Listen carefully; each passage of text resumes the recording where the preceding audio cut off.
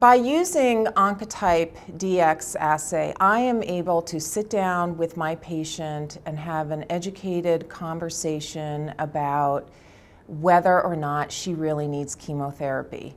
Nobody wants chemotherapy. I don't want any of my patients to have chemotherapy. But if I have a patient who has a high recurrence score, I can say, without doubt, you need chemotherapy. And yet, on the other hand, if I have a patient who has a low recurrence score, who normally I would have thought needed it, I now can feel comfortable saying, you get to avoid chemotherapy.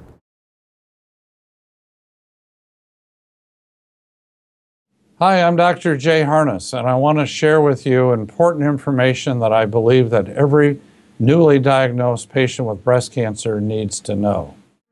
I'm a breast cancer survivor.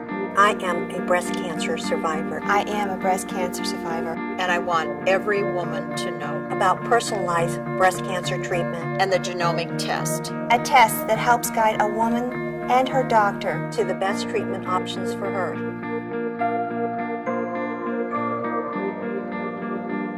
Pass it on.